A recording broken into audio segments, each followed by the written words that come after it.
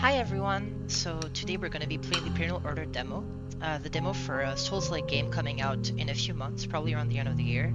That is very cool and has a lot to offer. So I'll be playing the demo and defeating the 3 bosses of the demo and, talking about the game, what it has to offer and everything. So first of all, as you can see here, it's a game that we played by 2 players, both locally and online, which is an amazing feature. It's Souls-like, where you can play with a friend, and I think this is something I've been looking for a long time, and I've never found a game to actually do it in the way this game actually does it. So today I'll be playing single player, but the 2-player option is amazing. And if you're looking for a game to play with a friend, definitely do dive into the demo, because just the 3 bosses of the demo are already amazing, as you'll soon see. So for this very short playthrough, I'll just go over the game. I won't be doing most of the NPC dialogues and the secondary quests that are already present in the demo, because I want you guys to be able to discover it. So I'll just go over the bosses and just try to give you a taste of what this demo is, and this demo is only a taste of what the final game will be. So I hope this short playthrough can make you guys want to try the demo and wishlist the game on Steam. My new construct of vine and bow. Beloved scion, show me your potential. Find and end the pestilent horrors that threaten our beautiful garden. Bring them mercy.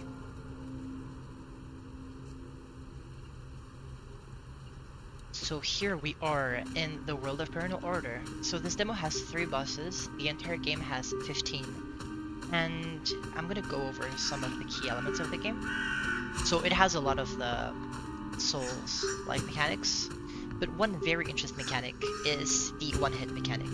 So as you will see very soon, this game is very punishing because 1 hit and you are basically gone. So all the bosses require great focus because you have to understand the patterns and be able to make the boss hitless, which is, I think, very fun. Another thing which is really great about this game, and very impressive in my opinion, is that it's obviously an independent studio, but they're only 4, so this entire game is made by 4 people. 1 artist, 1 animator, programmer obviously, and a musician, and I love everything that they've come up with. The music is amazing, the world building is amazing, and I'm really excited for you to see some of the bosses, because some of the bosses in the demo are some of my favorite bosses.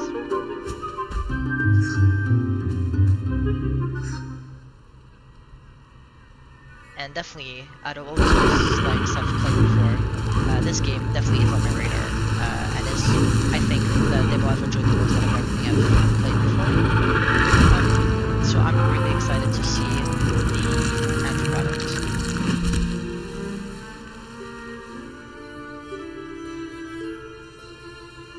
See it's a plant-based horror game to some extent.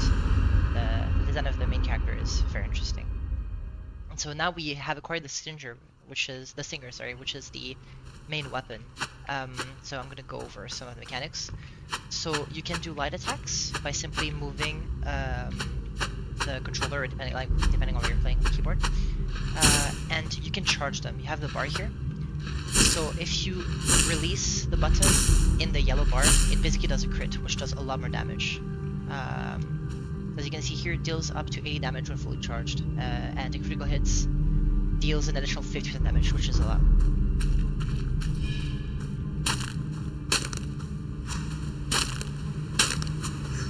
So as you can see, I have wisps, which is another one of the main mechanics of the game. They're used for the abilities that you unlock as you advance in the game, and they're also used for dash. So a dash obviously makes you invulnerable, like the normal dash makes you invulnerable, and you can only use 3 dashes before you have to wait for wisps to regenerate. So as you can see here, my wisps are gone, and they just come back with the skeleton.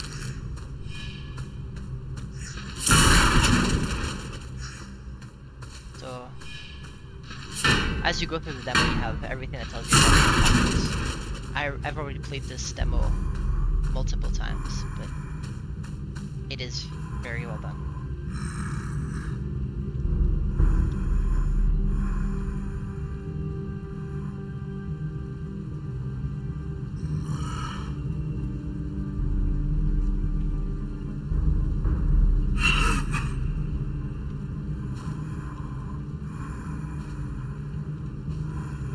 So, as I said before, there's a lot of dialogues, a lot of actual quests in the demo, and even the full game. There's like, obviously in the full game there'll be a lot more, but I'll be actually avoiding most of the dialogue and most of the multiple quests, even though I know where everything is, just so that you guys can actually discover a lot of stuff in the demo, instead of me just spoiling everything.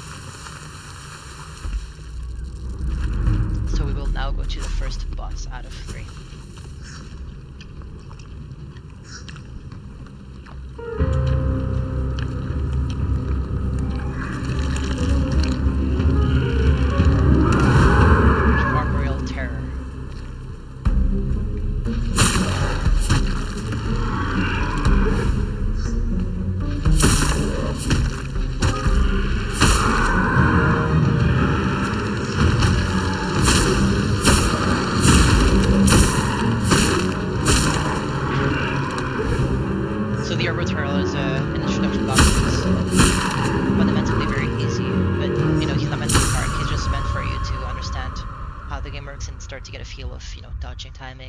Dodging timers and attacks, and get the crit timing.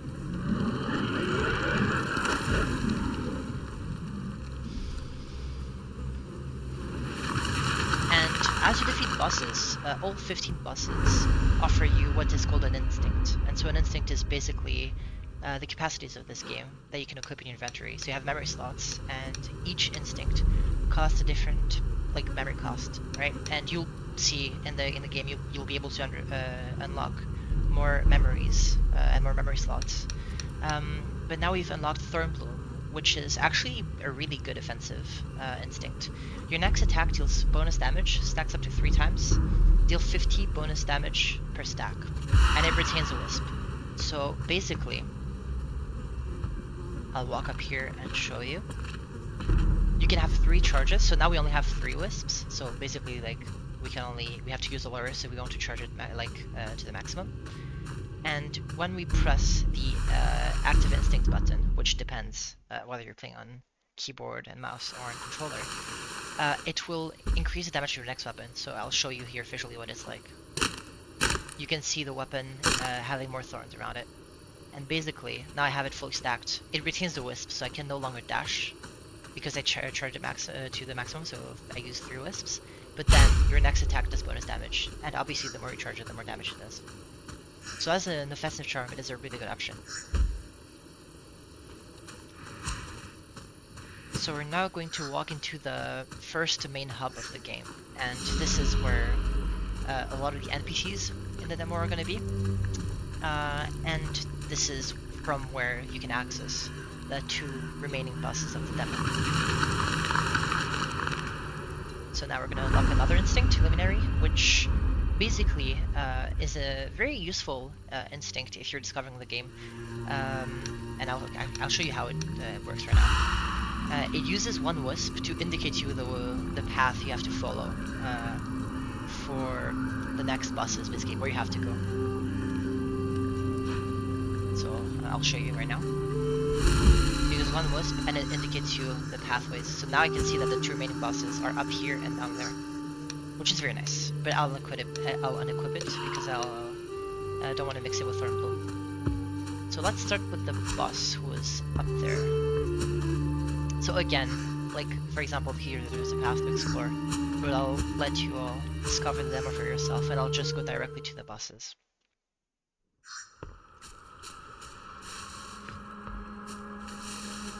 So you have those statues in front of every bosses. There was one before, but I just skipped it. Which give you an idea of who you're gonna fight. And here, it's the Husk of the Night, concealing stolen power.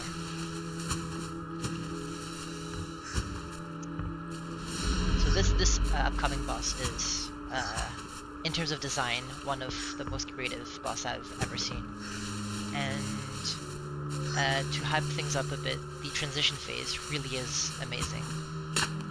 So hopefully I'll be able to get to the transition phase soon enough and show it to you all.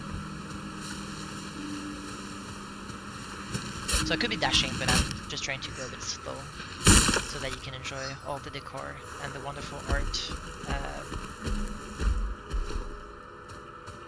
that, in the words of Van Hoof, the artist, is meant to be a living painting, which I think he really succeeds to do.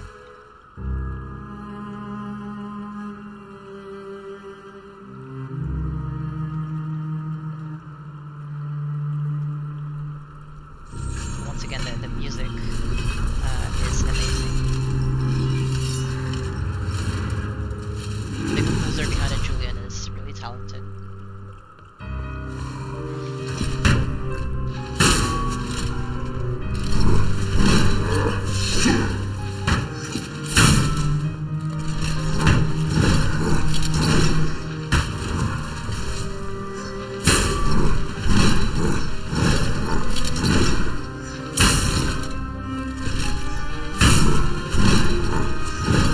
Important thing, when you attack, you cannot cancel your attacks. So there you go, that's a perfect example of it. So you can cancel your attacks, so it's fundamental when you approach any boss fights to look very well at the timings and to understand when you can and cannot attack, because as you can see here, if I start charging an attack when the enemy is preparing one of his own, it's basically instant death because the game is one hit.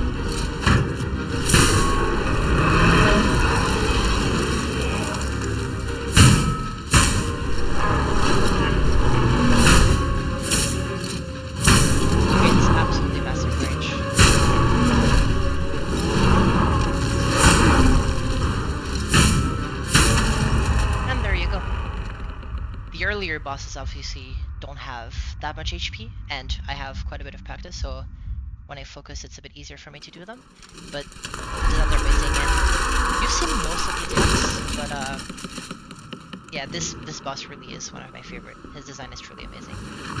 And so as you can see, we will now gain another instinct, Fallen Strike. Fallen Strike is a movement ability, but also offensive ability that is very interesting. So basically, it does 100 damage and projects you, but uses 2 lists. So it's a form of movement, which is useful on some enemies. And it doesn't do that much damage. 100 isn't that high compared to spamming crits, but it is very useful to move. I like to use it as a movement ability more than damage ability, but it has a lot of potential. And another thing, so this is the instinct you get at the start of the game. And it basically shows the bar. But once you get used to the bar and you understand the timing, you can basically become more consistent at doing the attacks without the bar, which is more tricky, but saves you a memory slot for other instincts. As you can see, there's quite a few to unlock. And the developers want to avoid using UI as much as they can, so this is why the bar obviously is necessary for players who both would rather focus on the enemies instead of the actual timers of the attacks. But it's good that you can take it off, and for more experienced players, and maybe for speedrun attacks, it can be like, you know, it's an instinct you might not use as much. My loyal scion, you exceed all expectations. Your quest will bring balance to this world. So this voice that we hear is supposedly our mother. That's what the NPCs tell us, as you'll see here.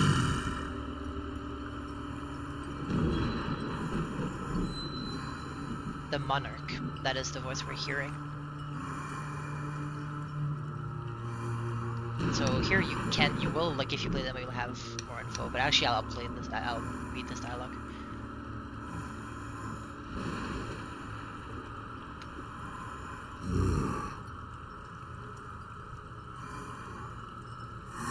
So as you can see, we're in a form of dystopia, right? With a plague that is taking over the world, and this plague is a form of, I suppose, plant-like one, which little by little takes over the beings that live here.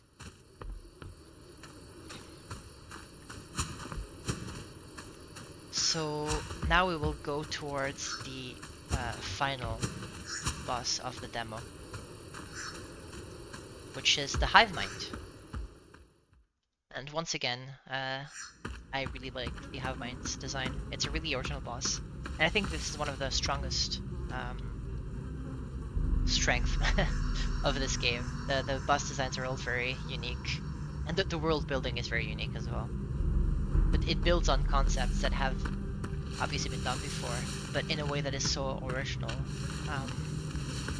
It takes a very interesting, like it offers a real interesting perspective on the Souls genre, and the story behind the game is, in my opinion, really mesmerizing.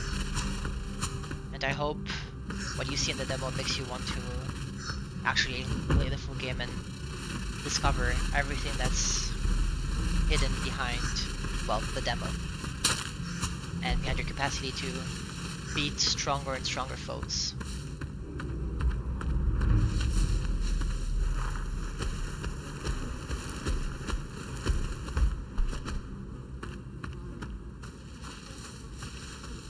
I hope the mic quality is good. I unfortunately only have a headset mic, which I know isn't optimal.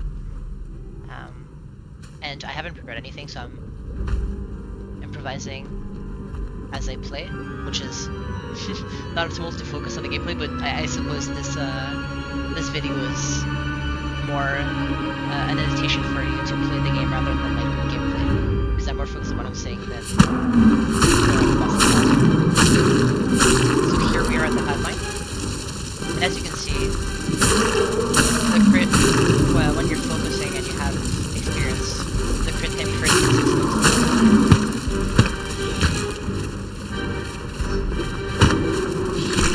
Okay, so we're finishing phase 2 already.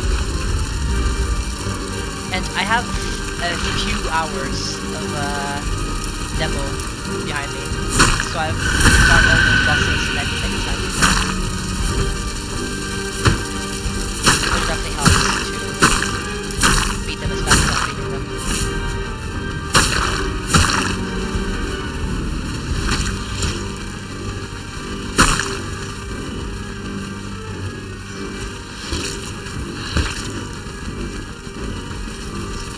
We should be almost good. There we go. Okay. So that was the Perennial Order demo. 3 bosses out of 15, and please do play the demo. There is so much more to discover. There is more things to get. There is secondary quests already available, just like within the few areas available in the demo. There is a lot of dialogues that I've skipped. There is really a lot of things to discover. And again, it's a game that can be played in co-op, so I really invite you guys to play with your friends, because the co-op, I've also tested the co-op and it's amazing. It's very smooth. I've played with people thousands of kilometers away, and it worked very well. So definitely do go play the demo. I'll try to put a link to the game's Discord in the description, and you actually have the link here. And I'll also put the Steam wishlist, the Steam link in the description. So I hope you enjoyed this video, and please do go share some love with the developers who are working so hard on this game. It's that all the love they've poured into their work really shines through the game. And I'm very excited to see the state of the game when it releases, and I'm very excited to discover everything that the game has to offer and everything that the four developers worked for so hard for the past few years and are still obviously working for right now.